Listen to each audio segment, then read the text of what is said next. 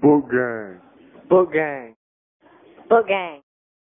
This is our Lit Podcast. This semester's Lit episode is discussing the Book thief. Warning! This podcast may contain spoiler alerts and content you may not know about the Book thief. Markus Zusak grew up listening to his parents' stories of their childhoods in Vienna and Munich during World War II. One story his mother often told was about watching a group of Jews being marched down the street on their way to the concentration camp. An old man was struggling to keep up with the rest of the group. When a young boy ran up to the man and offered him a piece of bread, the man fell to his knees crying and kissing the boy's ankles. Then, German officers took the bread from the man and whipped the young boy. This scene became the basis for The Book Thief. The Book Thief is a story about Liesel Meminger, a 9-year-old German girl who's given up by her mother to live with Hans and Rosa Huberman in a small town of Mulching in 1939, shortly before World War II. On the way to Mulching, Liesel's younger brother, Warner, dies in a train accident. She is traumatized, experiencing nightmares about him for months. When Liesel arrives, she is welcomed into her new home by her foster father, Hans, a gentleman who brings her comfort and helps her learn to read. Starting with the books that she stole from the cemetery where her brother was buried. After spending time in Mulching, Liesel befriends a boy, Rudi Steiner, who falls in love with her. At a bonfire on Hitler's birthday, Liesel realizes that her father was persecuted for being a communist and comes to the conclusion that her mother was likely killed by the Nazis for the same crime. Liesel gets agitated and decides to rebel against Hitler by stealing books. Later, Hans agrees to hide a Jew named Max Vandenberg in his basement.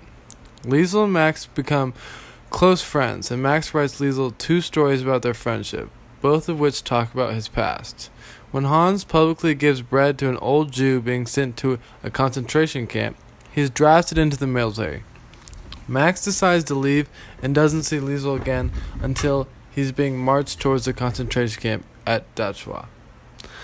Liesel loses hope and begins to hate writing, having learned that Hitler's propaganda is to blame for the war and the Holocaust and for the death of her parents. But Lisa encourages her to write. Liesel writes the story of her life in the basement where she miraculously survives an air raid that kills Hans, Rosa, Rudi, and everyone else on her block. Liesel survives the war, as does Max. She goes on to live a long life and dies at an old age. This novel has a very interesting narrator, Death. Death introduces himself as the narrator of the novel. He says that the first time he sees the book thief, Liesel, he is on a train. The next was when he came for a pilot who had crashed his plane. The third time was after a bombing. Each of these times is represented by a color, white, red, or black, the colors of the Nazi flag. Then, Death begins the story. Interestingly, Death is a sympathetic narrator who is as afraid of humans as they are of him. Death seemingly talks comfortably with the audience, even blatantly stating at one point, "Here's a small fact. You are going to die." The use of Death as a narrator adds a layer of uniqueness, allowing Death to define himself as a character and talk directly to the reader. Death is an outsider in the world and sees nothing but the stories of people for all eternity.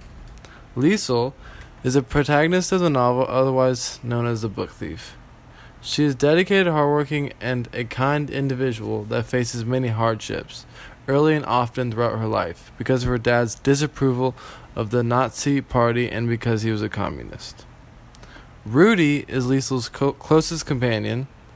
Max is a Jewish man who hides in the basement of the Hubermans. Max is known as a fighter. He faces many struggles throughout the novel, such as being trapped in a basement for 2 years and facing starvation. Although he faces these many hardships, he continuously perseveres. Max also feels extremely guilty after leaving his family, even though they forced him to leave. Hans is Liesel's foster father. He is a very kind-hearted man that supports Liesel even helps her friends avoid the Nazis. Rosa is Liesel's foster mom and an interesting character, because in the beginning of the novel she's viewed as an abusive mother, but when Max arrives she lightens up and becomes much more compassionate and loving. Symbols. Sorry, that was my brother. The first symbol in The Book Thief is Liesel's relationship to books. Liesel's development from a powerless child to a mature young woman is symbolized through her relationship to books. An example, when Liesel's brother dies, she's feeling helpless and alone. She picks up a book, and at that point, cannot read it. Later, she tries to read in front of her class, but fails, feeling embarrassed and powerless.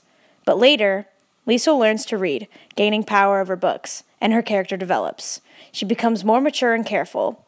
Books become a refuge for Liesel, and she grows emotionally when she reads them. The next symbol is Hans' accordion. Hans' accordion represents the debt he owes to his friend Eric, who saved his life. Hans feels the responsibility to live because Eric didn't.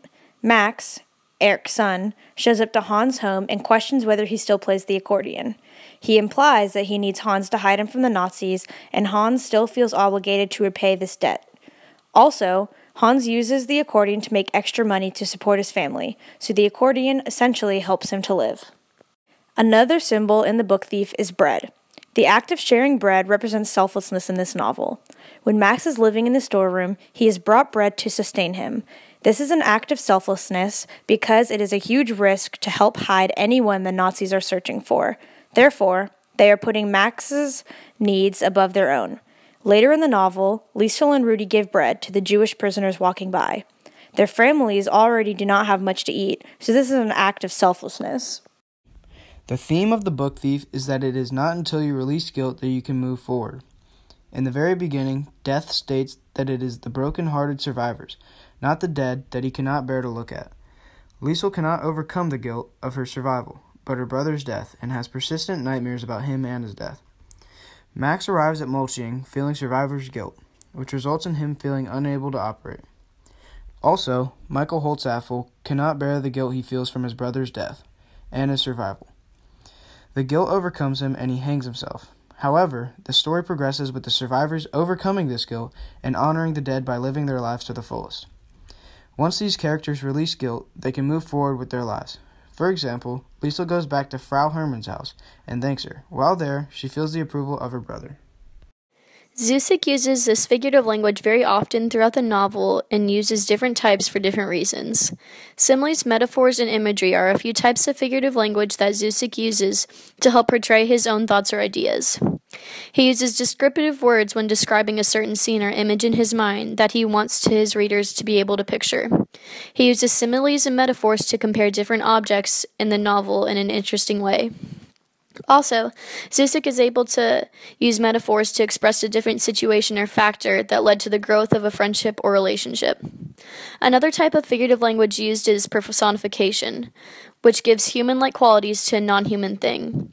This personification gives more depth as to what a certain place or thing mentioned in the novel means when they are given these qualities that they do not normally express. Overall, Zusick uses a large amount of figurative language throughout all of the novel, providing a much deeper meaning to specific things he wants to point out for a certain reason, which gives more value to the novel as a whole. My opinion on The Book Thief was that I truly loved it. The way the author created the storyline made it so much more interesting to read about since it was something he had been listening and experiencing from his childhood. Miss Lind also recommended reading this book because it is her favorite. The Book Thief is a book I would highly recommend for anyone to read. Fair warning, it is a very thick book with 2 C's. Yeah, I agree with Lindsay. The Book Thief was a fat bet. It was a really interesting novel, and I'd recommend it.